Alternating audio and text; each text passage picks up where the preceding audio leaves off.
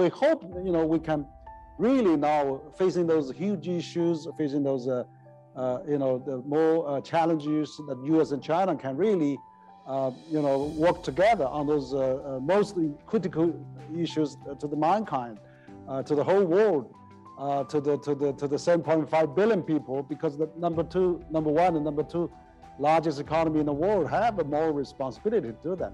So how can we really improve on that? It was from 2019 to mid-2020. We actually saw a literally 99% drop in U.S. student visa issuance to Chinese students.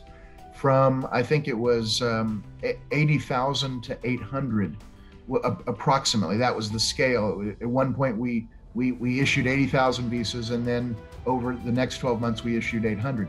Some of that obviously was COVID, but a lot of it was also just a fundamentally different view under the Trump administration about the value, or what they would have regarded as the lack of value in having students from China come to this country. What Neil, what you understand and what I understand, and I think what Henry understands, is that actually there's huge value in having students from all over the world come to this country and contribute to our research and development, contribute to scholarship at universities, contribute to the development of new ideas and innovation, new companies.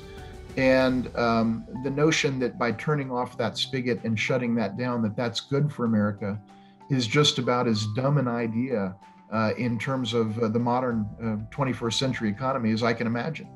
And so to see it move back toward a more normal level, at least in terms of Chinese students coming to the United States, and I certainly hope we'll see an analogous upward tick in U.S. students getting back to China once the overall health situation allows for that. These exchanges are great for our countries, and we need to increase them, not decrease them.